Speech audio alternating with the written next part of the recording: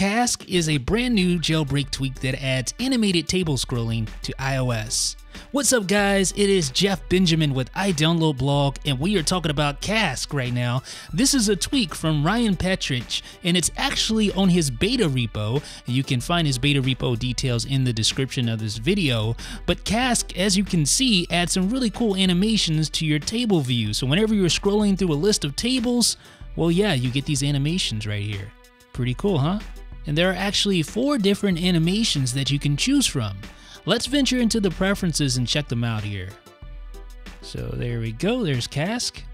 No icon because it's beta. So you have style, duration, and animate fresh views. We'll talk about the last 2 in a little bit, but let's look at style right now and we'll find those 4 different animation types inside the style panel. So you have fade, grow, stretch, and slide. We're going to check out stretch now since we already looked at slide earlier. All right, so there's stretch. Let's go back out and let's scroll, baby. So that looks definitely different. You have the stretch animation there as you scroll through the tables. Almost like you're, I don't know, it's very, very interesting, kind of disconcerting actually.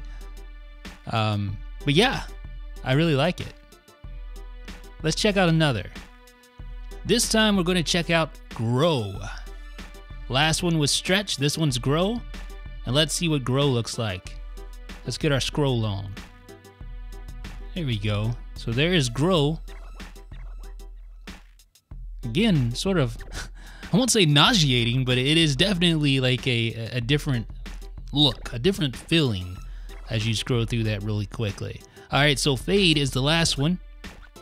And that just sort of fades the edges as you scroll.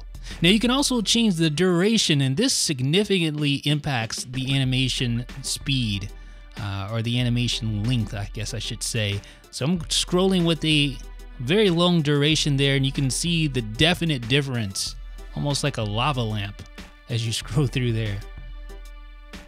All right, so let's go back to the preferences here. And the last thing, animate fresh views. So if I turn that off and I go out and I come back in, notice nothing really happened. But if I turn it on and I go out and come back in, you see how the fresh view is animated there? So that is what animate fresh views does. It is Cask, ladies and gentlemen. Let me know what you think in the comment section. This is Jeff with iDownloadBlog.